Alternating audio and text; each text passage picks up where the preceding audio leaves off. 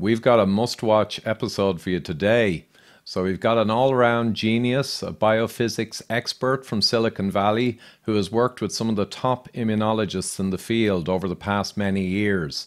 And he's going to bring us through the immune system and how it pertains to this current coronavirus issue and explain how it's not as people are viewing it at the moment, even the experts. So how the immune system works, how we become immune, and what that means for this elusive concept, vilified concept even, of herd immunity. So the only thing we'd ask as usual is you could download or stream and certainly share our extratimemovie.com website. That's extratimemovie.com, and that really helps us to continue to provide free podcasts with the best guests in the world, especially this one. So thank you. Welcome to the Fat Emperor podcast. I'm your host, Ivor Cummins. Hey guys, it's June the 6th, and I'm coming out with another podcast with a fascinating topic and a super smart guest. His name is Creon Levit, and he's a Silicon Valley guy, but I'll let him introduce himself. Creon, great to see you again. Oh, great to see you, Ivor. What an honor to be on your show. Been a fan for years, watched everything. Anyway, and I think it's only June 5th here where I am. We're many hours apart right now. Anyway, so yeah, I am going to be talking about immunology today, but I have to caveat this with I'm not a professional immunologist, although I have collaborated with several of them. I am a professional applied physicist and aerospace engineer. I worked at NASA for over 35 years on a whole variety of projects, including a lot of molecular science, which is somewhat relevant to what we'll be talking about here, because we'll be talking molecular biology mostly. And I've then more recent last 5 years, I've been working at Planet Labs, which is a private satellite data company who's built, launched, and operates over 300 imaging satellites in low Earth orbit. And I think your role there is kind of head of research and development, or director? Technically director of R&D or chief scientist or chief technologist. Yeah, so I get to do a lot of the far out stuff and kind of advanced projects, and also entertain all the kooky ideas that get sent our way. So I run what we call the kook desk at my company. Excellent. And you don't want to overstate it, of course. And for everyone listening, this is emerging material, an element of new science. But I think the guys you've worked with in the past, immunology type people, pretty heavy hitters, not amateurs. Would that be fair to say? Not at all. I've worked with some of the most creative and best immunologists in the world, in my opinion, who've made breakthrough discoveries worthy of Nobel Prizes. And so we'll see how that works out. Excellent. Well, you know what I thought, like we said earlier, I might just share the screen and switch to a simplified kind of a diagram to zone people into what there is beyond the people who test positive for antibodies. Are there other people out there who fought off this COVID problem yet don't show antibodies? Because that would be really important. So I'll share now. Okay, so here we go. So yeah, I know I just threw this together earlier just as a visual, but we've talked through it briefly. So the unexposed population before COVID hits, 100% basically have not seen COVID. Unexposed population, then COVID comes along, and it is argued, we won't get into it, but it could be a couple of months in the population spreading before it receives its signal to bloom, if you will. But we won't get into that. But you could say that the only people, after the epidemic or pandemic has kind of mostly passed, the only people who really got immune are the people who show antibodies in these new tests. And let's say for a particular country, let's say there's 7 or 8% are antibody positive. And the orthodox opinion, very powerfully communicated, is that that country only has 7% who have any kind of immunity. Therefore, they're nowhere near herd immunity. But from talking to you and your excellent talk the other day, which I'll also link to, there's other people who may have a considerable amount of de facto or effective immunity, but not show antibodies. So I'll just show them one by one and we can briefly comment on them before we get into the science. So what do you think here? Denatured or barrier type people? Maybe describe that a little. Yeah, this is arguable whether you'd call this immunity or not, but these are people who had gotten exposed to the virus and maybe even exposed to a load of virus that would have sickened other people, but because of these people's either luck or their healthy metabolisms, the virus gets blocked through mucous membranes and other sorts of things, and it never actually infects their cells. Now, one might say that therefore they're not even mounting an immune response and they could get challenged again and perhaps infected. But some number of people who get exposed don't get the disease, not so much because of a classic immune response, but because it's just blocked through their body membranes and sort of non-specific processes. Yeah, exactly. So not immune per se, but I think you mentioned earlier, it was a good point that the people who have these, I don't know, effective mucous membranes or whatever advantage they have, they've got past it and they're not going to be a spreader. And if it comes along again, unless they get a huge viral load that's much bigger, or they become sick in some manner and their membranes become damaged or whatever, they're generally going to be people over the 2 months of a pandemic who are kind of de facto herd immunity contributors because they're not really, developing the problem. Is We that certainly, fair? I think what we might say is they're likely to be less susceptible, certainly, than the population that is easily infected. So This probably contributors this to is some level. yeah, this is probably also a thing that gets worse as you get older, so it's all mixed in with that. Yeah, absolutely. And again, I'll just mention we're not quantifying these little segments.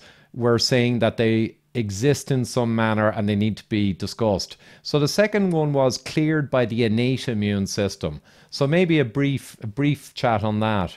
Okay, so we're going to get into more details on this later in the talk, and then I have this much more detailed talk uh, available elsewhere to talk about this. And then, of course, if you dive into immunology books, you'll learn huge amounts about this. But innate immune system means if you're cleared using your innate immune system, that means that certain aspects of your immune system, certain antibodies and certain other signaling processes can prevent or clear a viral infection, even though you've never been exposed to that particular virus before, even though you have no immunological memory. You have generic mechanisms in your body, most organisms do, certainly all mammals and even plants and bacteria have immune systems, and to some extent, especially in more primitive organisms, the only immune system they have is a generic system that targets generally all bacteria or generally all viruses. And so this is not a thing where you'd have specific antibodies to a specific virus, but you have signaling where virally infected cells do certain things, and then the innate immune system starts setting nearby cells into sort of antiviral modes and stuff like this. And again, this is a type of immunity which we won't discuss in that much detail, but some people manage to fight off the infections, presumably using their innate immune system without necessarily getting sick and generating adaptive or acquired immune response, which is what we'll get into next.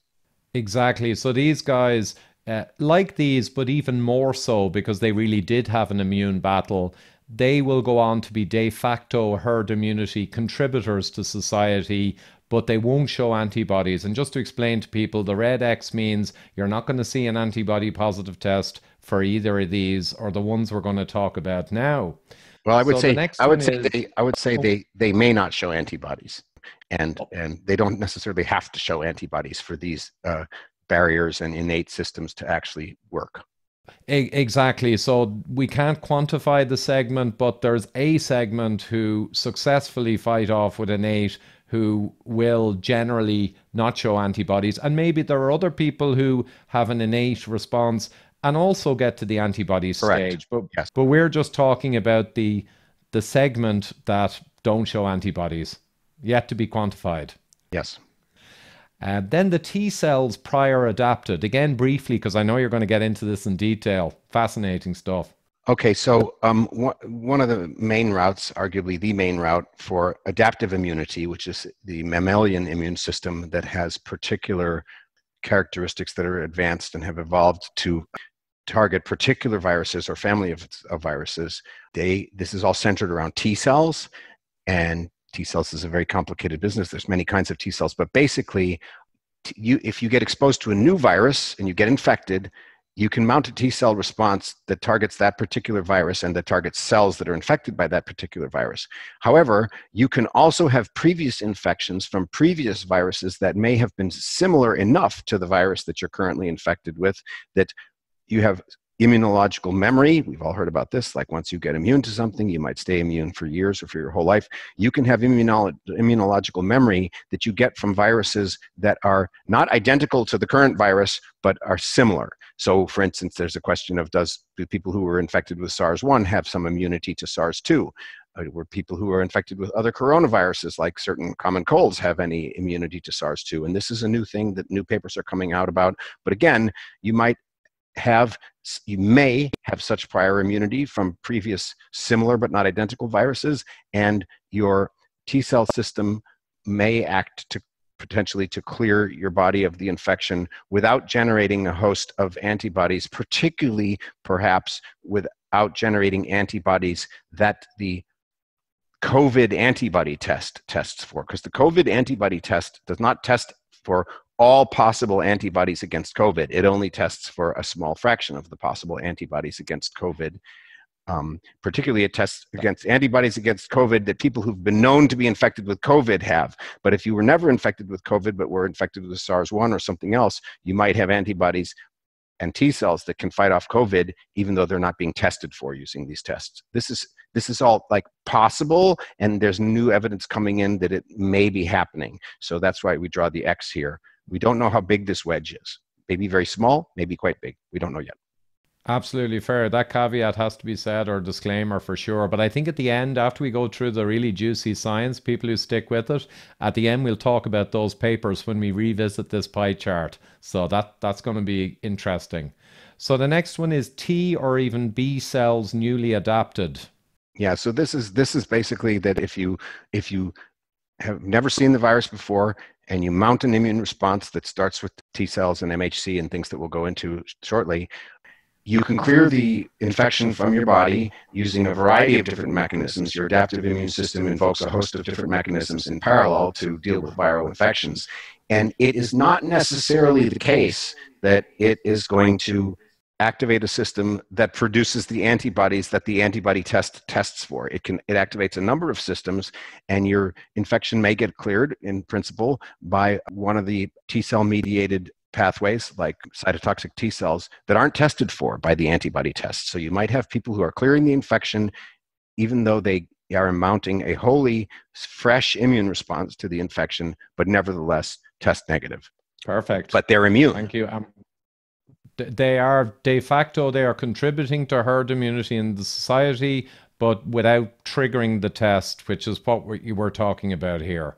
And then there's the classic engineering false negative. And I think here you meant just people who have a very low level of antibodies below the threshold, or just the kit doesn't work. You're Correct. Just going to miss a bunch of people at some level. Yeah. And I mean, to be honest, we don't know, not only do we not know the size of these wedges, but we don't know how many of these wedges are X versus just partial X, if you know what I mean. But these are all possibilities. These are all different classes of immune responses that might possibly not trigger an antibody positive. Yeah, and it's a concept based in science but not quantified, and that's fair enough. I think really it's to bring people the nuance around this, that when it's declared with certainty, like let's say in Ireland, there's only 2% people who have become immune. Even though the virus has run through society, it's hit saturation death rates of 0.06%, and it's on the sharp decline. But it's maintained that only 2% of people were exposed. So it's more to bring up, well, hold on, there's a lot more richness in this technology going on beyond that positive test. So that's probably a fair way to summarize, do you think? Yeah, and I think we need to be a little bit humble here. You know, we really don't know how much of this is going on, but new evidence has come to light over the last few days, particularly that something's going on with these with these other wedges. Like there's strong hints that that people who've been infected with other coronaviruses have some immunity to SARS-CoV-2.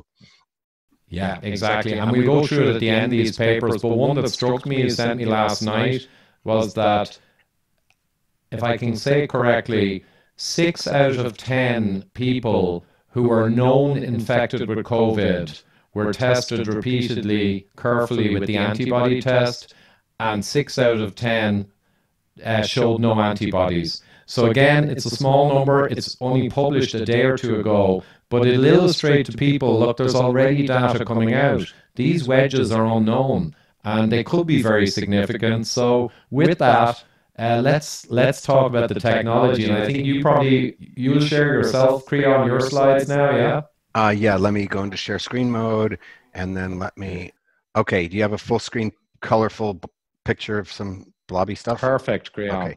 Okay, so this is something that just came out in the last few days. This is not about COVID per se. What this is, however, is a picture, an actual picture, if you will, false colored, of a transmembrane protein. And a lot of what we're going to be talking about has to do with transmembrane proteins. So as you know, every cell in your body has a membrane around it. Every vesicle in every cell, and a nucleus, and then a mitochondria, and all these things have lipid membranes that separate the inside from the outside. Every virus has a lipid membrane around it that separates the inside from the outside. And studded into these lipid membranes that every living organism has are transmembrane proteins. So the lipid membrane here is shown in this light blue, and the transmembrane protein is this colorful thing with all this structure. So what this is a cryo-electron microscope image of a single transmembrane protein, a top view on the left and a side view on the bottom.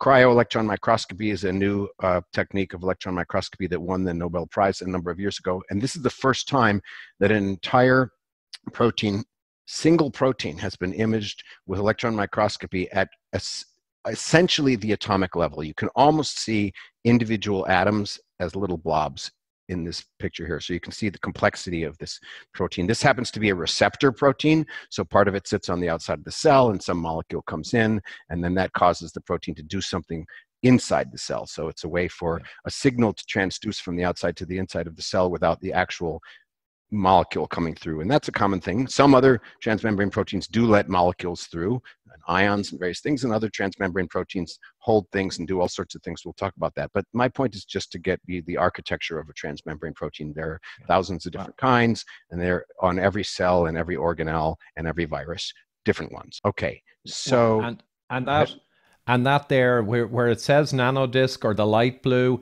that's the cell membrane. So if people visualize a cell like a balloon, and it's got a wall around it, or the membrane to keep the outside out, these actually penetrate the wall, tens of thousands of them, to bring things in and out, or to present things from the inside to the outside world. And it's just incredible technology. Yes, or to transduce signals from the outside to the inside without bringing an actual thing.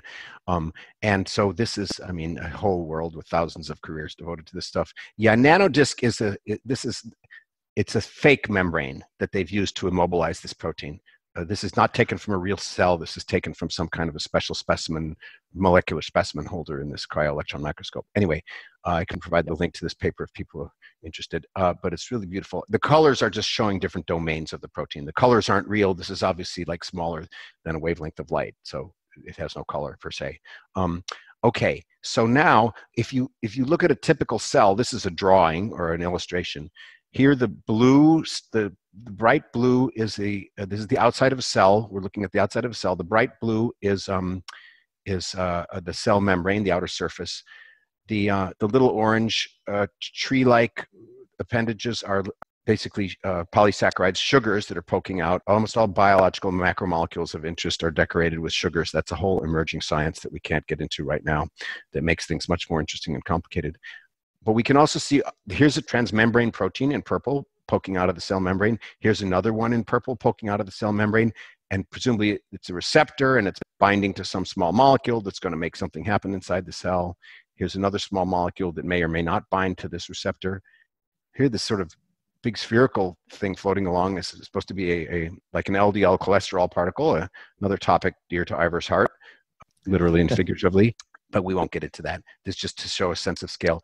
But what we will get into is this MHC plus peptide. This is the central player in our story of T cells and immunology. Every cell in your body has thousands and thousands of MHC molecules, transmembrane proteins of a particular type, poking through its membrane and exposed to the outside. And inside of every one of these MHC proteins in blue, a small protein fragment is held in red. It's kind of held as if, I don't know if you can see this in the interior window, as if like my hands would be holding, you know, a small protein, okay? Or my hands might be holding another small protein. So this is, my hands here are the transmembrane protein in blue, and the, in this case, the can of sparkling water is this red small molecule. Okay, every one of your cells is decorated with thousands or more of these MHC proteins, and they're each holding small molecules. And we're going to talk about what the role of these MHCs and what these small molecules are. So here it is sort of schematically. In red and in blue, there's two different types of MHC. We won't get into the details. Here's the transmembrane domain, because here's the lipid membrane bounding the cell in green.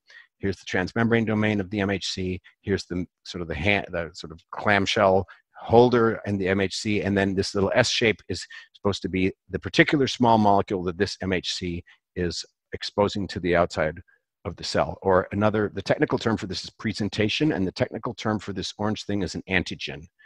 And an antigen is just a molecule that the immune system can recognize. Okay, so this is a schematic of what's going on with a very rough picture of MHC spanning the membrane and presenting an antigen. Now, what is this? Let's look at this a little more closely. Here's a like a computer rendering of an MHC molecule, transmembrane protein, presenting a small peptide. That's what they do. They present peptides. Peptides are protein fragments. So there's a side view. Here's a top view looking from the outside of the cell in. Here's like the clamshell hands in orange. You know, it's a simplification of the molecule. There's all kinds of atoms here that are not shown, but this is the basic structure. And it's presenting a peptide here where every atom is shown. And peptide is a fragment of a protein, okay?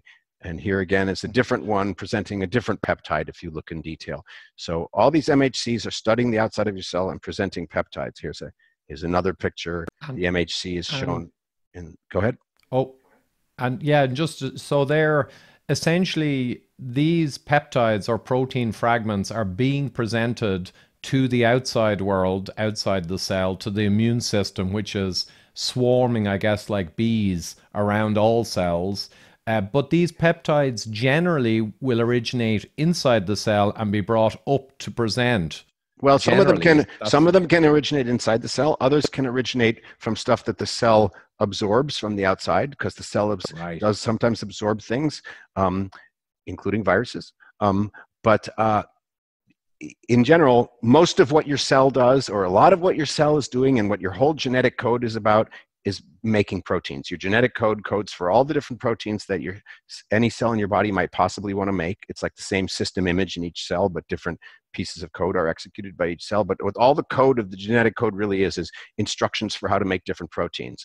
And so the proteins get made according to the genetic instructions, and the proteins get used for their various purposes, many, many different purposes. You know, I don't know how many tens of thousands or hundreds of thousands of proteins your different cells make at different times. Each one of them each gene codes for a unique protein, and the proteins are used. But in addition to here's a picture, the green stuff is RNA carrying a genetic code, and the purple is a ribosome that's translating that RNA into proteins. That's a great deal of what the cell does, is take DNA and RNA instructions and translate it into proteins using the ribosome. The proteins fold up into particular shapes for their particular purpose, and they're sent off to the various places where they need to be used in the cell. But some amount of the proteins that your cells are making all the time get broken up into peptide fragments. That's what these little triangles and circles are supposed to be at the bottom here, peptide fragments. Some fraction of the proteins that your cell makes are always digested by the proteasome, broken into fragments, and then those, here it's shown, protein being digested into fragments by the proteasome, and then the fragments get loaded into these MHC molecules inside of, I guess, the endoplasmic reticulum or the Golgi, I can't remember. And then those MHC molecules get exported to the surface. And here again, we see a schematic representation of the MHC transmembrane protein with its like little clamshell hands presenting a peptide fragment on the surface of the cell. And the point is, every fragment of every protein that every cell in your body is making, every protein that your body is making some fraction of those proteins are broken up into fragments, and those fragments are all exposed on the outside of the cell. So your cell is displaying at all times pieces of everything that it is making. Okay, now this is very important because most of the time the cell is making what it's supposed to be making, which is components that are in your genome that are supposed to be used and that your cell is working correctly. I'm going to skip through a bunch of slides, Ivor.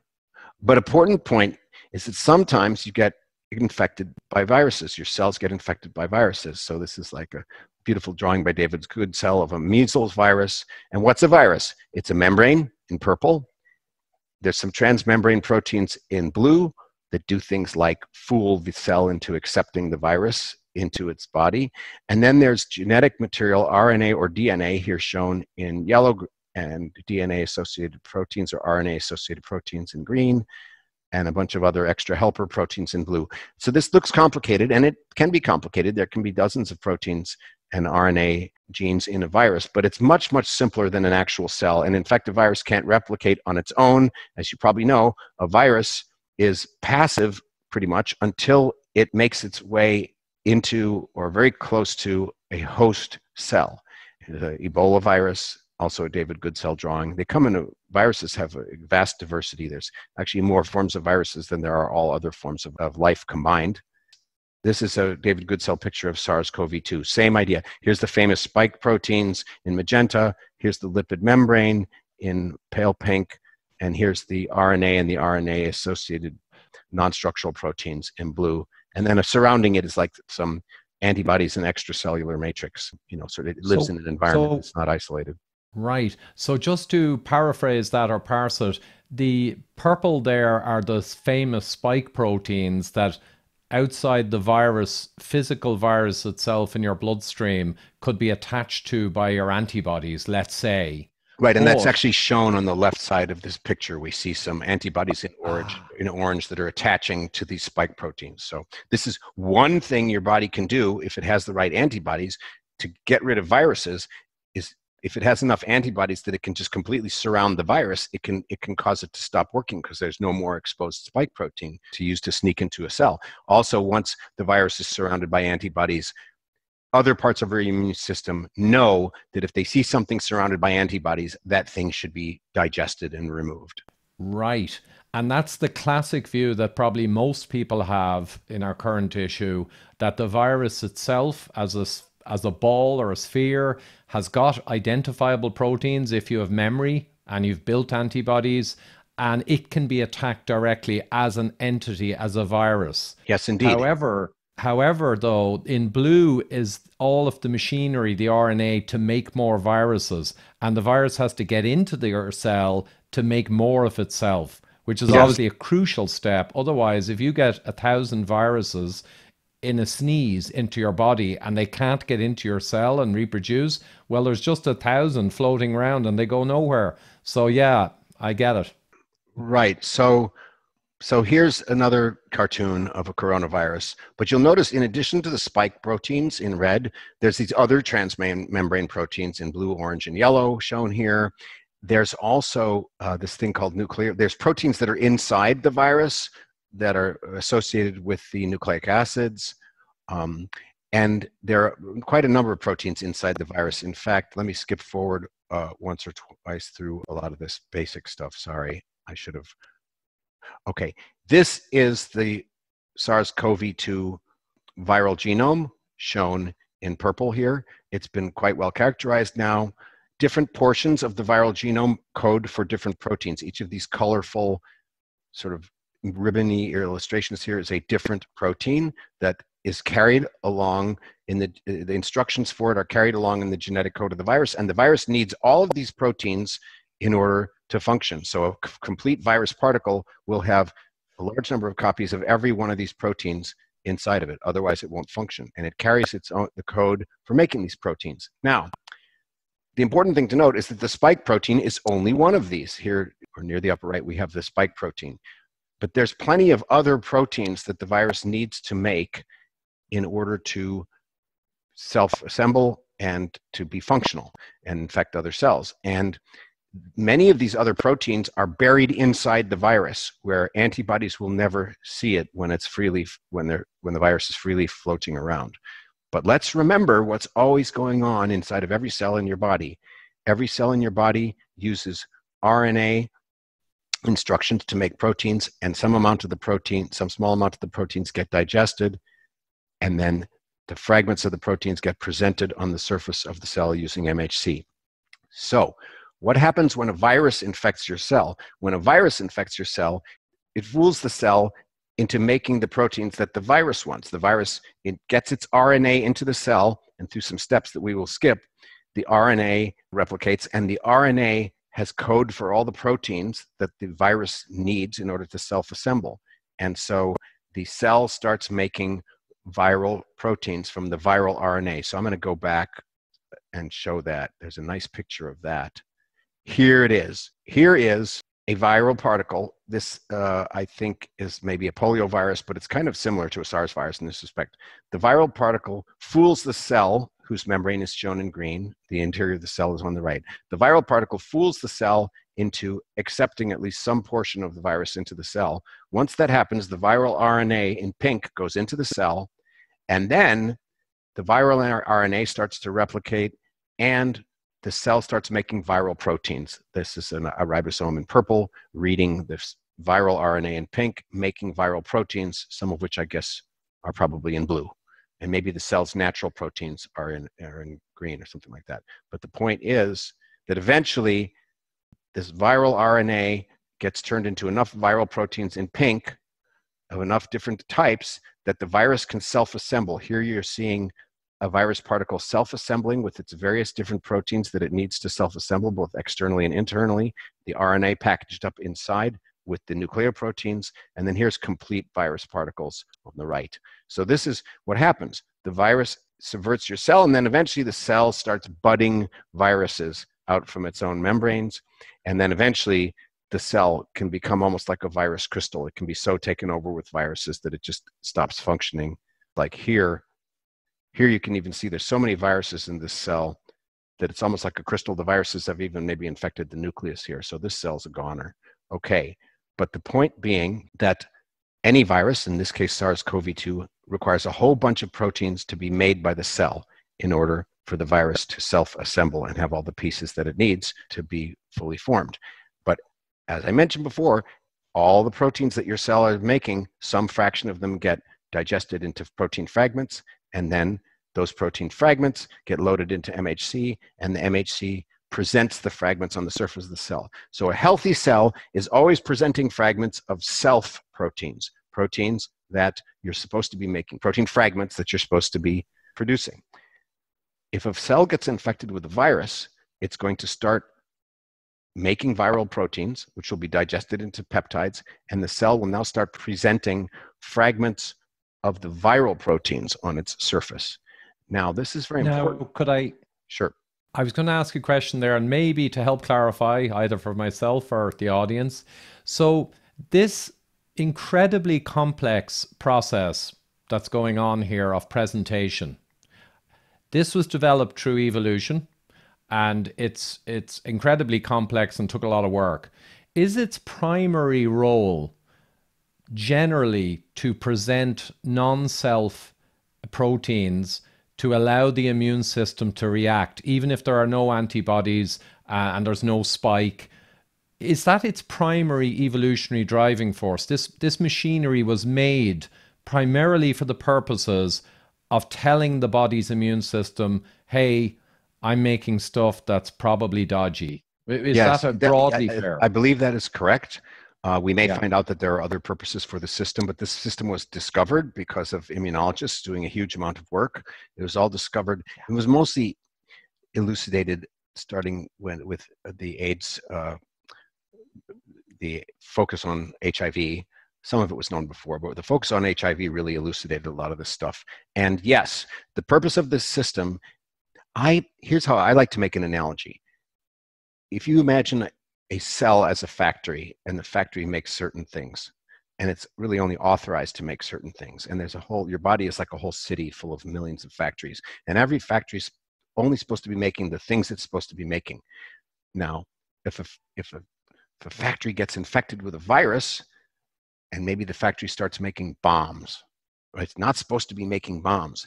But the deal is, all factories in the city are always, it's like they all have a janitorial force that's working inside the factory, gathering up little bits of everything that's being manufactured by the factory and putting it outside in special bins.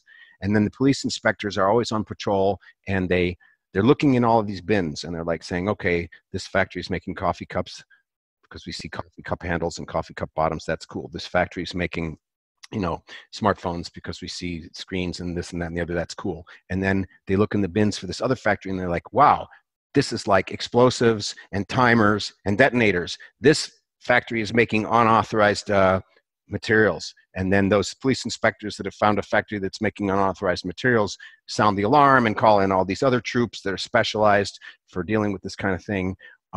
So yes, the whole system is, it appears, first of all, as far as I know, this particular system is only in mammals, and or at least some of the downstream stuff we're going to talk about is, and it evolved as a way for the immune system to discern cells which are making self proteins from cells that are making non-self proteins. And the cells that are making non-self proteins are presumed to be infected or perhaps cancerous or something like that. They might be mutated. They might be other reasons why it's making non-self proteins. And so the immune system has springs into action when this is detected. Now, I should say that this, of course, we're skipping over tons of stuff here. For instance, how is it that you don't react against self proteins? What's going on? So for that, we need to talk a little bit about T cell receptors. So here at the bottom of the chart is, let's say, a normal body cell with its MHC transmembrane protein presenting a peptide. And this could be a self-peptide or it could be a viral peptide, okay? Now, there are these things called T cells that are floating around in your body, and you have a library of, I don't even know how many hundreds of thousands or millions of different types of T cells. And the difference between one T cell and another is that each one is targeted to recognize a specific peptide fragment held in an MHC molecule. And the only ones that are in your circulation when you're no longer, the only ones that are in your circulation during normal life are ones that target non-self proteins. All the T cells that target self proteins get eliminated in your thymus when you're very young. So you only have T cells circulating in your body that target MHC that's holding non-self peptides. And this is some details on recognition we won't talk about. Here's another picture. Here's MHC at the bottom holding a peptide. Presumably it's a non-self peptide because this T cell receptor at the top, which is part of a T cell that's floating through your body, is specifically mutated and mutated is not the right word. It's a specific variant of a T cell that only recognizes this one particular non-self peptide. And by the way, this, it recognizes stuff you've never seen before, like SARS-CoV-2. That's a key point. I might just dwell for a moment, Creon. So these policemen, to go back to your analogy, which was excellent, the police coming along and they see something like, looks like a timer. It's not our expected thing. It's not that it knows exactly that is an XY17 timer, like maybe an antibody recognizing a virus. It just knows it's not the right stuff, and it is a non-self unusual thing. But there may be memory in the T cells of sorts, but it's not like it's specifically recognizing it. It's more just recognizing it's not right. I think actually it is specifically recognizing it. It's a combinatorics game, and how much of it is exactly specifically recognizing it versus approximately specifically recognizing it, I don't know that we know that. That's just being elucidated now in the era of deep sequencing and big data and all this kind of stuff. Because as I said, you have these like hundreds of thousands or more different types of T cells, each that recognizes something different.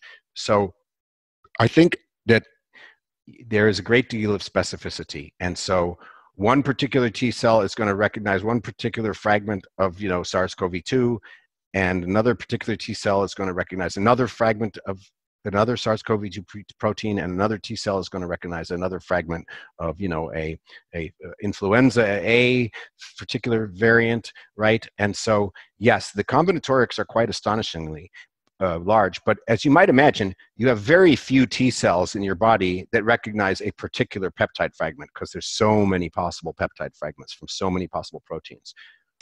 But nevertheless, you have a few, if your immune system is functioning correctly, if it's not senescent, you have a few that will recognize almost any foreign peptide, specific foreign peptide, and a few is all it takes.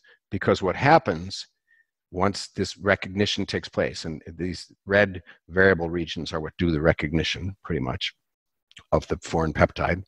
Once the recognition takes place, here we see, by the way, the MHC holding the peptide fragment in green, and a T cell coming along with its T cell receptor that happens to recognize this peptide fragment. Once that binding and recognition happens, once a particular T cell that's tuned to a particular foreign peptide fragment comes along and sees one of your otherwise normal cells presenting the foreign peptide fragment, it springs into action. As I said before, if the T cell only sees self proteins presented, everything's cool. If the T cell sees a particular foreign protein presented, that particular T cell activates. And when it activates, it could do many different things. Some particular types of T cells, when they find a foreign peptide, here shown in green, being presented by MHC, by a body cell at the bottom here, the T cell at the top here will just send a signal to that cell to commit suicide. There's this thing called apoptosis, which is a signaling mechanism that cells can tell each other inside the body, particularly the immune system, can instruct a cell to commit suicide. And it will do so if it sees that the cell is infected by viruses. And how does it know the cell is infected by viruses? Because the cell is presenting viral peptide fragments on its surface. So one thing T cells can do is tell another cell to commit apoptosis. And apoptosis is very interesting. The cell commits suicide, but it's like a very orderly process. It shuts itself down and it digests all of its proteins up into fragments, and it kind of releases those fragments in a non-toxic way to the intercellular environment. This is very different from a cell that is necrotically dead, like it's been totally infected with viruses or it's been burnt or wounded or something like that. That's a different kind of cell death. Apoptosis is an orderly programmed cell death, and the immune system can tell your cells to do this. So actually that's a really important detail, isn't it? So again, just going back to the analogy, if the police see a problem, the factory is shut down in an orderly way and all the bad bomb parts or explosives are disposed of safely. Whereas, in a situation where like a cell has tons of virus and it goes out of control, it just bursts or, lyses, then you can have viruses viable. Yes, exactly. Yes, exactly. Now, of course, there's an arms race going on here, right? Because some viruses might make proteins that try and stop this apoptotic signal from being executed. So there's a whole arms race going on here. And this is all vastly simplified. There's many, many, many more stages to every one of these processes. I mean, the level of quote unquote technology that's going on inside of every one of your cells is so vastly more complex and miraculous than anything humans have built. It's not even funny. It's the miracle of biology. The more you study it, the more astonished you become that such a thing can exist in our universe. And yet it does. It is incredible. And well, it's speculation at the moment, but the SARS-CoV-2 virus is from the common cold family. So it's got a lot of relations going back a long time. But whether it can do anything beyond infiltrating the cell and getting caught like this, or whether it can do advanced things like HIV and interrupt other signals, we don't really know yet. But one would suspect from the common cold family, it may just be going through a pretty standard process without any exotic HIV type unusual stuff. What do you think? It's speculation. Oh, this is I don't know enough. I think that it's too new. It's too new. There's been some statements that it looks like SARS-CoV-2 can infect T cells, and obviously that's what HIV virus does. And if you infect the T cells, you can kind of obviously interrupt this whole process. So I'm sure that SARS-CoV-2, like other viruses, has many tricks up its sleeve. But you also have to remember that if you can describe a willfulness to viruses, they don't want to kill their host, right? They would like to just replicate without killing their hosts, or they don't want to necessarily even lyse the cell, because now that cell is out of business for them. So there's a lot of subtleties here.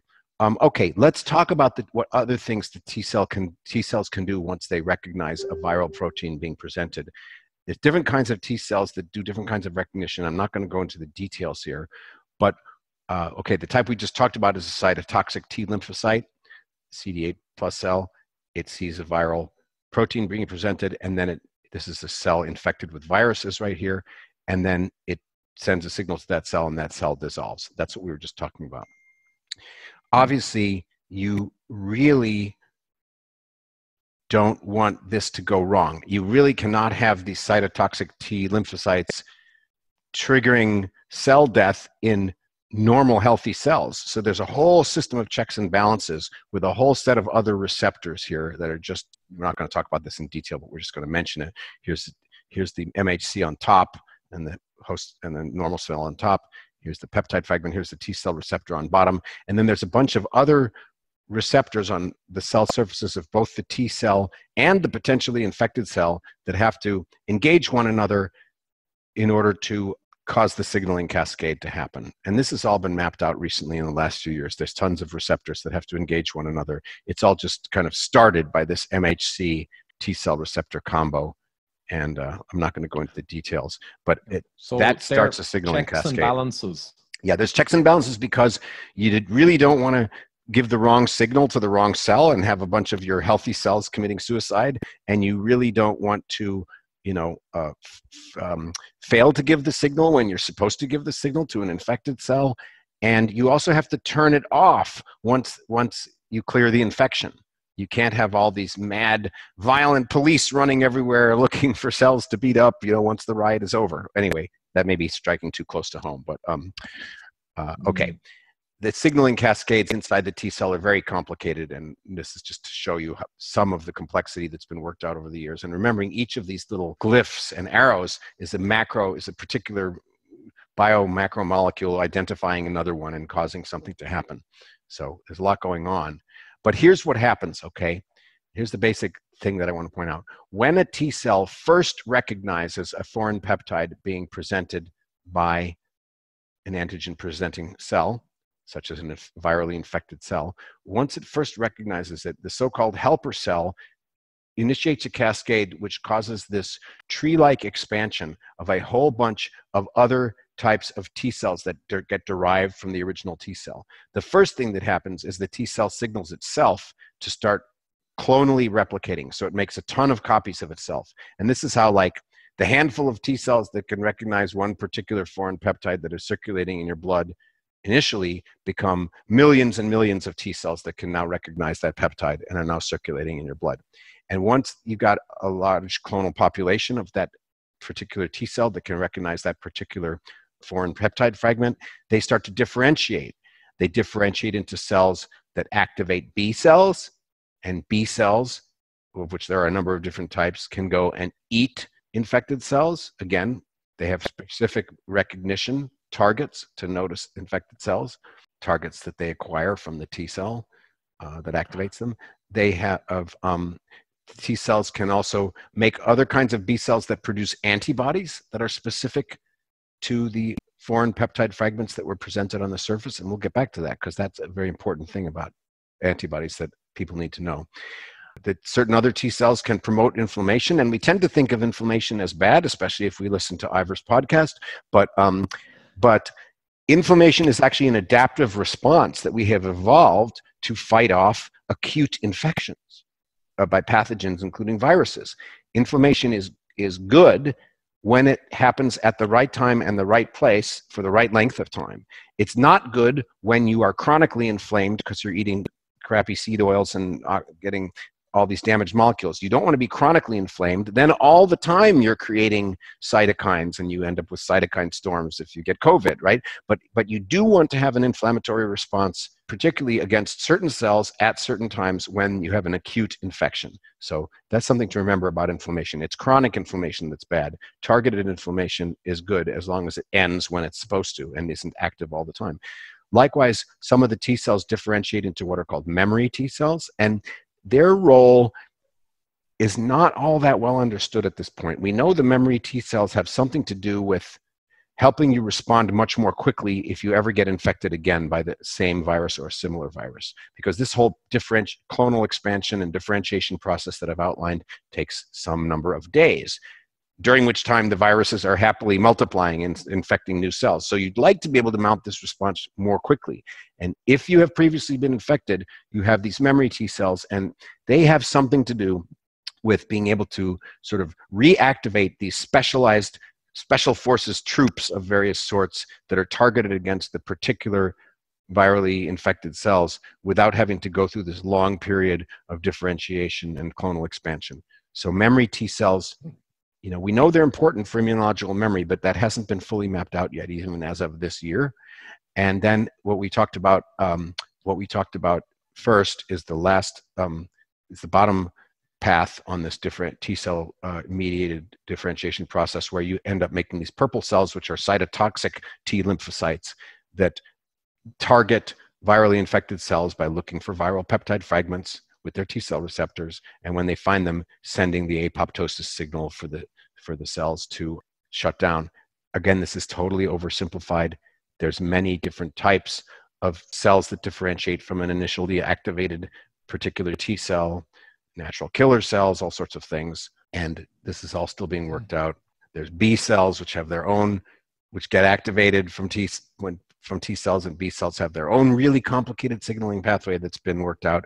And I want to point out a fascinating thing, which is a slight tangent here, but it's just another miracle inside the infinite family of miracles that is life. And that is that you have these stem cells. I believe they're mostly in your bone marrow, but they're always differentiating, and they differentiate into all your different types of blood cells. This is constantly happening in your body. The stem cells make the less pluripotent stem cells, and eventually they differentiate into various specialized types of cells, and some of them differentiate into T cells, and some of them differentiate into B cells. And this is constantly happening, and there's crosstalk between all these systems. So I guess part of the message I want to give here is that the immune system is like arguably the most complicated biochemical system in your body, with the exception of probably the mind and the brain and its complexity, and possibly certainly with the exception of the development of the embryo into a full organism. That's even more complicated. And in a sense, this is a small recapitulation of embryonic development that's going on in your body all the time. Unless you get like radiation therapy or something like that to turn this off. Because obviously all this differentiation and all this replication, one hair's breadth away from cancer. So these processes have to be highly regulated, and there's all kinds of feedback loops in here and all sorts of intermediates that are not shown. Okay, so we're almost at the end here. We talked a little bit about arms races, and so And this has all been about T cells and the so-called adaptive immune system that recognizes very particular infected cells by the very particular proteins that they make, and targets a response only against those particular cells infected by particular viruses that are displaying particular viral fragment proteins. There are many other parts of the immune system that have more generic responses. This is what we call the innate system. So sometimes a virus might try and turn off the MHC presentation. Like one strategy you might think if you're a virus is, hey, I'm just going to shut down MHC production inside a cell when I infect it. And now the cell won't present anything. And now I will be able to replicate inside the cell, and the immune system will never notice what I'm up to because I'm not presenting any fragments at all on the outside of the cell.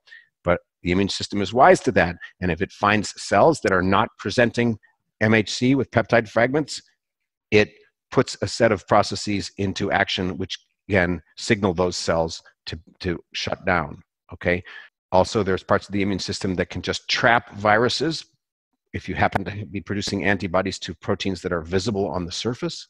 And once the immune system cells detect that there are virally infected cells in a certain region of your body, they will trigger nearby cells to enter what's called an antiviral state. And I don't know that much about this, but you can imagine that you could tell a cell to do things like make less proteins. Just turn that down for a while. Now that's obviously a state that is not an optimal state. You don't want to have the cell stop making proteins because eventually it will die and its old proteins will degrade. But it's probably better to have it stop making proteins or slow down the rate of protein production if that slows down the rate of viral production. So there's all these different things that the immune system can do to target virally infected cells and stop the spread of viruses that aren't specifically the T cell system that we were talking about. There's no T cells here in this diagram. Wow. So the innate in itself is a work of wonder, in fairness. It's not to be... And the innate is interesting. The innate is shared throughout much of the multicellular animal kingdom, like insects and reptiles, I believe, and stuff like this. The adaptive immune system, I believe, is only in mammals, although there's other adaptive immune system variants that exist in other organisms. Plants have an immune system. I don't know that many details about it, but it must share some of these properties, perhaps, at least qualitatively. Even bacteria have an immune system. This was not known for a while, but it was recently discovered a few years ago. And of course, it's very famous now. It's called CRISPR. Like the whole CRISPR technology that we got was found out because people were studying bacterial resistance to viruses, because bacteria get infected by viruses. Bacteria are cells, fully functional cells that are capable of finding food and moving out of hostile environments and replicating and repairing. And it turns out they're capable of, to some extent, fighting off viral infections, in particular, viruses that have infected their ancestors. They actually carry around inside the bacteria fragments of viral DNA. And then when they see that they're making these DNAs that they're not supposed to be making, or making these proteins that they're not supposed to be making from these DNA fragments in their library that are virus DNA, they can stop it. And so the idea that even bacteria have an immune system is quite astonishing and has led to this whole new technology, this whole new CRISPR technology. So I'm going to, let's see, we kind of already talked about this. Here's the cytotoxic T lymphocyte recognizing a viral protein from an infected cell and telling it to commit suicide. And then there's some other things that the T cell system can do, like make custom antibodies. Now, there's an important point, and I'm going to contrast the left-hand side of this diagram with the right-hand side of this diagram. On the left-hand side of this diagram, we see a virus shown here in this little circle, and we see it's covered with antibodies that are specifically tuned to bind with this virus. And this is the kind of thing that these antibody tests test for. They're looking for these antibodies that are particularly tuned for, say, SARS-CoV-2. But notice that these antibodies can only see the proteins that are on the surface of the SARS-CoV-2. So there's no, if your body makes antibodies that are targeting all these 20 or so proteins that are on the inside, that aren't shown on the outside of the virus, they're never going to do anything because they're never going to see it, because they can't see inside the virus. Except that's not strictly true, because as we know, once the virus infects the cell makes all possible viral proteins, because the virus needs all of them in order to self-replicate. And all possible viral proteins are broken into fragments and are displayed on the surface of the infected cell using MHC. That includes the proteins from the interior of the virus. So T cells can recognize protein fragments from the interior of the virus, whereas antibodies to first approximation cannot. And those T cells can then initiate the various T cell mediated responses. Now, I'm skipping over some things here, but here's the point. The spike proteins evolve rapidly. That's how the virus evades antibodies, and that's how the virus even jumps species, okay, is by mutating the spike proteins. The interior proteins, the so-called non-structural proteins and nuclear proteins, they tend to be, as I understand it, more conserved, more constant from one virus to a related virus or to a mutant. Not strictly true, of course, everything's always changing, but those interior proteins are seen by the T cells. And now we get to almost the last thing I want to talk about, and then we'll go back to you, Ivor, which is this rarest of all things in this day and age of COVID documentation, which is a peer-reviewed paper in a top journal which came out just not that long ago. I don't know, 2-3 weeks ago. Oh no, it came out at the end of April. Actually, it was accepted at the beginning of May. Okay, but nonetheless, it's Cell, which is arguably the top molecular biology journal in the world. It's an actual peer-reviewed paper, not a preprint, although it's not in its final typeset form. And the title kind of speaks for itself. They're looking at the T cell responses to SARS-CoV-2, and so what they found out in this paper, it's kind of summarized by this one graphic from the paper, which is that if SARS-CoV-2 virus cartoon on the left here infects a person, and then you go look for T cells inside their body, which are sensitive to SARS-CoV-2 proteins, you will find that 100% of them have these CD4 T cells that are particularly tuned for SARS-CoV proteins, and they're tuned not only for the spike protein, shown in red, but for other membrane proteins, shown in purple, and nucleoproteins, shown in yellow, and non-structural proteins, shown in orange. And these little dashes are supposed to be the little protein fragments that are being presented by the MHC in the infected cells. So 100% in their sample of the people who'd been known infected with SARS-CoV-2 had T cells that were responsive not only to spike proteins, but to these interior proteins as well. And then for the other type of T cells, 70% of the people who'd been infected were producing cytotoxic T cells, the killer cells that are sensitive to those proteins.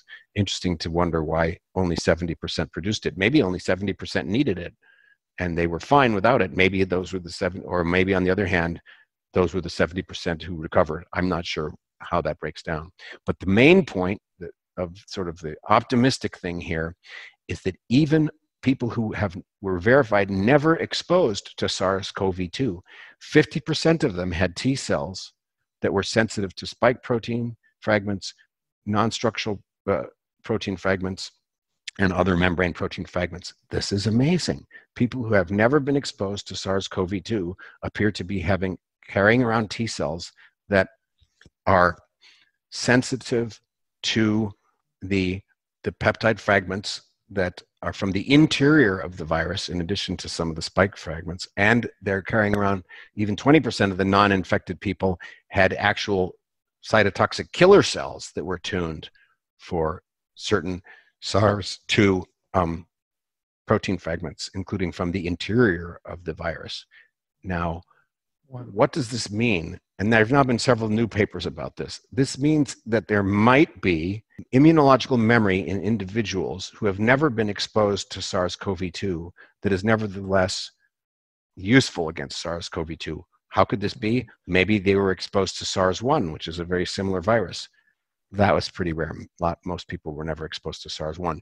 Maybe they were exposed to other coronaviruses. Well, that we know is true. Everyone's gotten colds throughout their life. Some fraction of those colds are from coronaviruses. So it could very well be that exposure to related viruses gives you adaptive immunity that is at least partially transferable and useful against COVID. Now, this paper does not prove that it's useful. This paper just proves that it's there. We don't know that if you took these unexposed people who have these T cells and exposed them to COVID, how many of them would get sick and how many of them would get seriously sick. But we do know, we could surmise that the ones who have the T cells would probably do a lot better than the ones who don't. So this is very interesting. It suggests that some significant fraction of individuals who've never been exposed to SARS-CoV-2 have some previous immunity which is adaptive and specific to coronaviruses and is perhaps transferable to being active against SARS-CoV-2, even though they've never been exposed. A couple more papers also suggesting this have come out recently, and Ivor has those. Okay, over to you, Ivor. Yeah, so great stuff. And if you leave that actually for the moment just on the screen, so again, afterwards I'll attach the papers, and I'm going from memory here now. But first, to go back to your analogy, that your body in a large number of people, maybe half the people or roughly, the police have seen this kind of thing before, right? When they look in the bins, they've seen it before. And we don't know, can the police successfully deal with the situation? But we do know that this most exotic system, you know, from previous common cold or other reasons, do recognize some of the proteins that will be produced when SARS-CoV-2 gets in the cell. So, but we don't know to what extent that's very effective. One thing I'll add is, and I'll attach the paper, it appears that in one very recent study, I think you sent me, but buried in there, 6 out of 10 people who were proven infected with SARS-CoV-2, 6 out of 10, but they were all asymptomatic. 6 showed no antibody response in terms of with the antibody tests, good ones.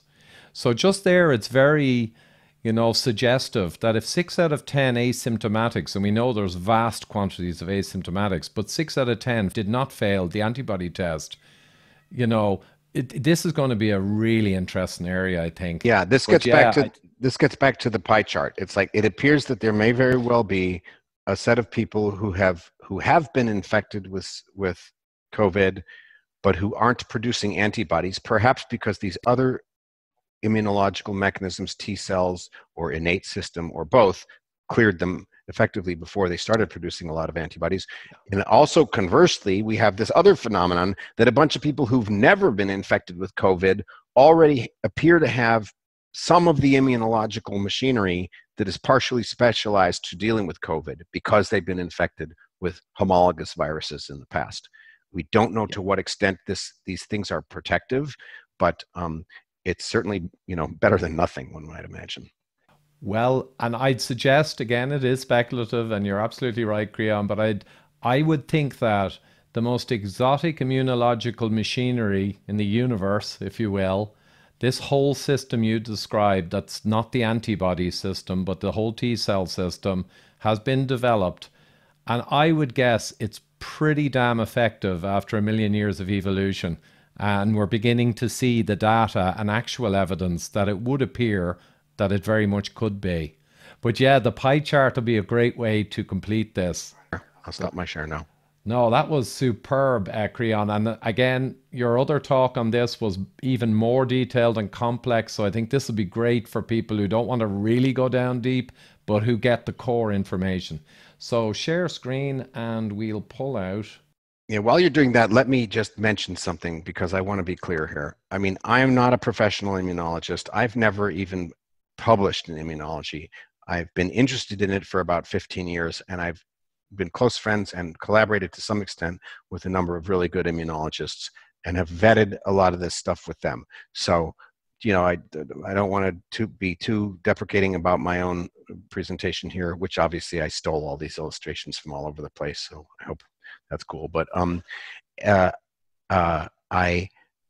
don't want to denigrate myself too much, but I also don't want to make it sound like I'm some kind of expert. But I've vetted this presentation with a number of immunologists, and they've all given it the thumbs up. Now, I also would like to mention that, although my other talk that you're going to reference has a lot more material, a lot more introductory material, and a lot more details as well, it also talks about the various sources that I used to learn this stuff.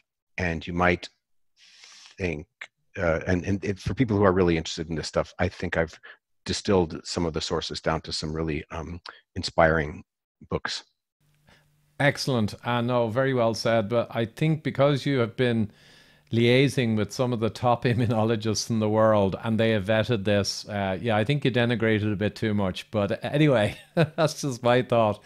I will link the talk itself, which was superb. It was so superb that, and thanks again for inviting me to that Zoom call to see that talk live. I sneakily screen recorded it and sent it to a few people I was arguing with, but I will link the proper high quality version exactly. So that's a great point to get back to the pie, the high level view.